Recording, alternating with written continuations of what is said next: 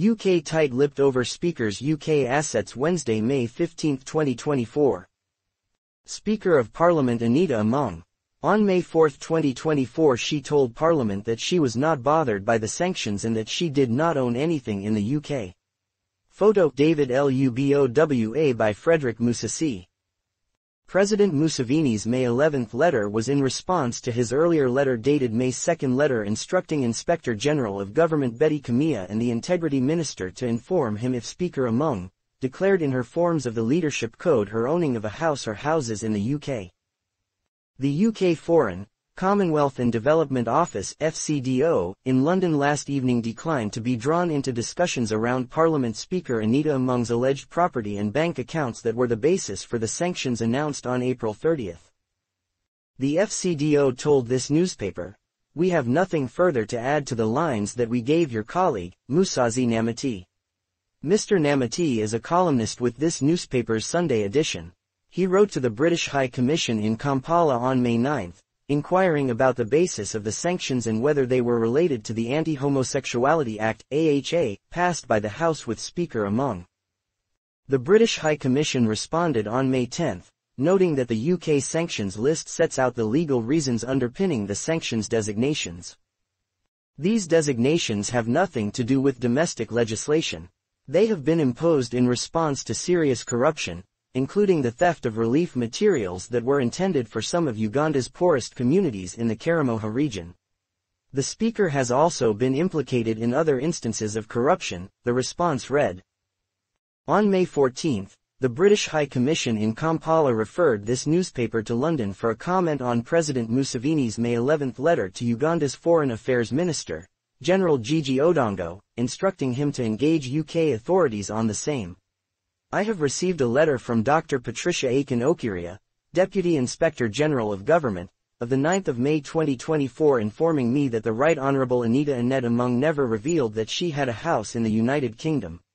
Right Honourable Anita Among has told me that she does not own a house or houses in the UK," the President wrote.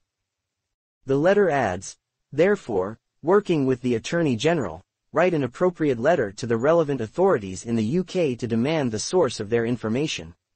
They cannot falsely accuse any of our people and we just let it pass."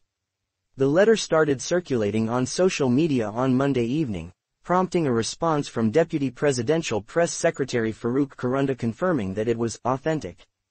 President Museveni's May 11 letter was in response to his earlier letter dated May 2 letter instructing Inspector General of Government Beti Kamya and the Integrity Minister to inform him if Speaker Among declared in her forms of the Leadership Code her owning of a house or houses in the UK. Any red flag from the investigations could spark impeachment proceedings against the head of the legislative arm of government.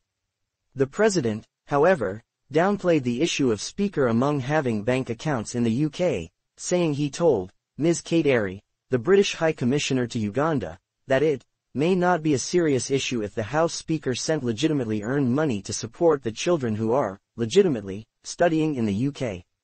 Sources in the Inspectorate of Government told this newspaper that Speaker Among was among the first government officials to adhere to the mandatory declaration of income, assets and liabilities by public officers early last year. Speaking during the aforesaid declaration in her office on March 7, Ms. Among commended the exercise as a check on the rampant graft in government. "As you know very well, the corruption that is here today has become a vice. It is a vice like homosexuality. So this vice must be stopped, must be reduced by us being accountable to the people," Ms. Among, flanked by the two deputy IGGs Anne Twinamugisha Muherwe and Dr. Patricia Aiken-Okiria, said.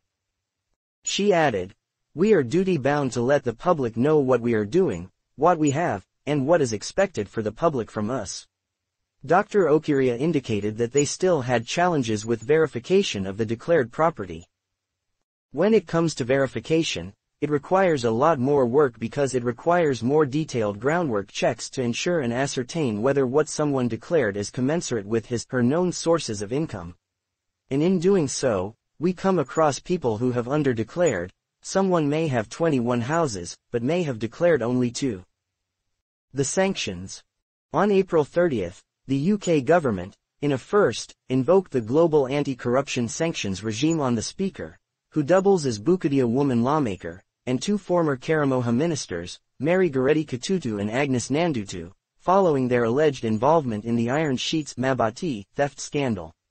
The sanctions are a repertoire of travel bans and asset freezes. The UK is sending a clear message to those who think benefiting at the expense of others is acceptable. Corruption has consequences and you will be held responsible, Britain's Deputy Foreign Minister Andrew Mitchell said in a statement.